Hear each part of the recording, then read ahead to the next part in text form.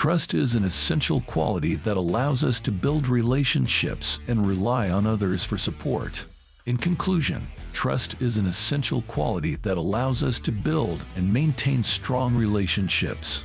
However, it's important to learn to trust wisely in order to protect ourselves from being taken advantage of or deceived. This means paying attention to our own feelings and instincts, setting boundaries and communicating clearly, and recognizing that trust is something that is earned over time. It also means being willing to forgive and rebuild trust when it has been broken. By following these tips and being mindful of our trust in relationships, we can build and maintain healthier, more fulfilling connections with others. However, trust can also be misused or taken advantage of, which is why it's important to learn how to trust wisely. One factor that can influence our ability to trust wisely is naivety. Naivety refers to a lack of experience or knowledge that can lead to a person being more trusting or gullible. A person who is naive may not have the necessary life experience to recognize when they are being taken advantage of or deceived. Unfortunately, the only way to truly learn to trust more wisely is through negative experiences. It is only through feeling the pain of being deceived or taken advantage of that a person can learn to be more cautious in their trust. This does not mean that all trust is bad or that we should not trust others at all. Rather, it means that we should be more mindful of who we trust and why. So, how can we learn to trust more wisely? One way is to pay attention to our own feelings and instincts. If something doesn't feel right, it's important to listen to that inner voice and consider whether the person or situation we are dealing with is trustworthy.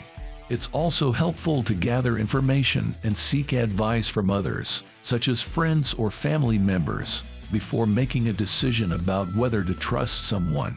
Another way to learn to trust more wisely is to set boundaries and communicate clearly with others.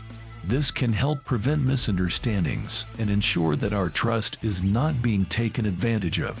It's also important to remember that trust is something that is earned over time, and it's okay to take things slowly and get to know someone before fully trusting them.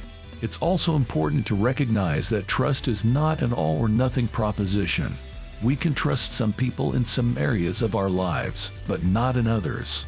For example, we may trust a close friend with our deepest secrets, but not trust them to manage our finances.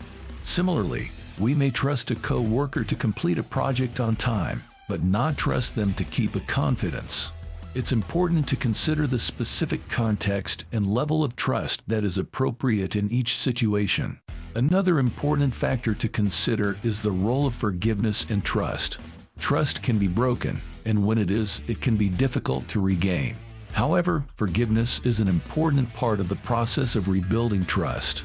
It's important to recognize that we all make mistakes, and that it's possible for someone to earn back our trust if they are willing to take responsibility for their actions and make amends. Trust is an essential quality that allows us to build relationships and rely on others for support.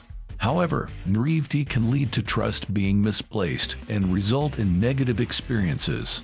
The only way to truly learn to trust more wisely is through negative experiences, but this does not mean that we should not trust others at all.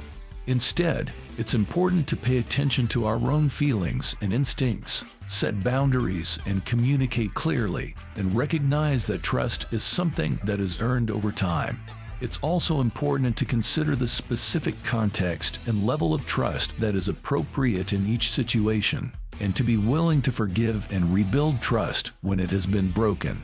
By doing these things, we can learn to trust more wisely and build healthier, more fulfilling relationships with others. In addition to the risks and consequences of being too trusting, there are also ways in which we can build and maintain trust in our relationships.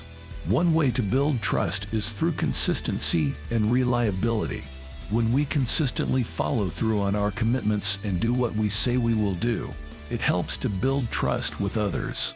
This is especially true when it comes to important or sensitive matters, as it shows that we are dependable and can be counted on.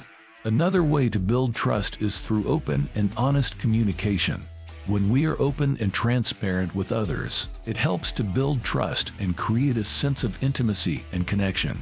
This can involve sharing our thoughts and feelings, as well as being honest about our intentions and actions. Empathy is also an important component of trust.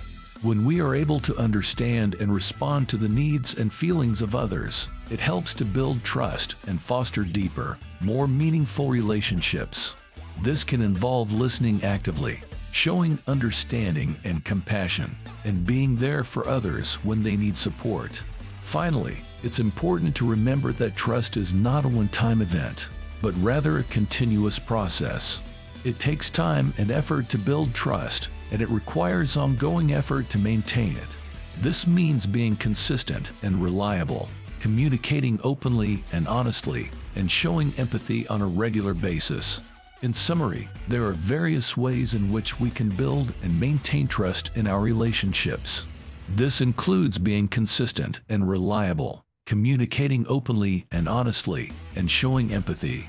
It's also important to remember that trust is a continuous process that requires ongoing effort to maintain. By building and maintaining trust, we can create deeper, more meaningful relationships with others.